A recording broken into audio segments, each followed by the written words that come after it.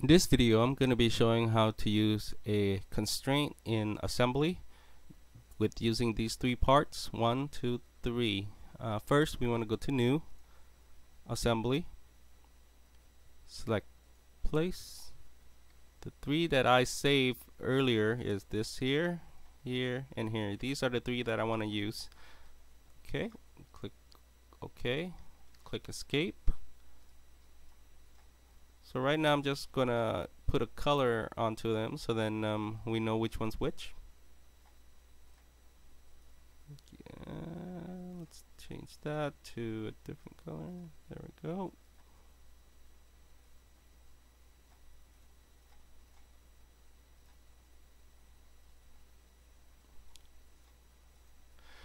You could choose any color you like, but this is the one I'm gonna choose.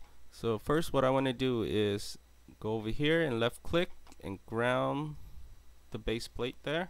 So now you can't really move it. The other one you could. Okay, so now we're gonna go to constraint. It's in mate. Leave it alone. First we want to do is select this one with the little dash there and go close to there. Hover over till you see that.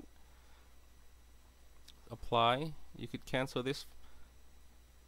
Now grab that and pull it up just a bit so you could kind of see where it's at. Okay. Select that face and select that face with the constraint command. Say apply. Now what we're gonna do is we are gonna select that piece and select that piece. It should rotate it. There we go. Apply. Cancel. Now it's constraint. It won't move anywhere. Now we're going to put this one right on top of there. So what we could do is select the constraint again. Select that center piece here. And we're going to be using this one here. Insert. First, make sure the arrow is facing down towards it. And then click that. Right about there. Voila.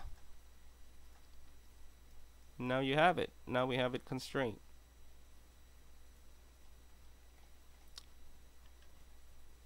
So that's how you do it.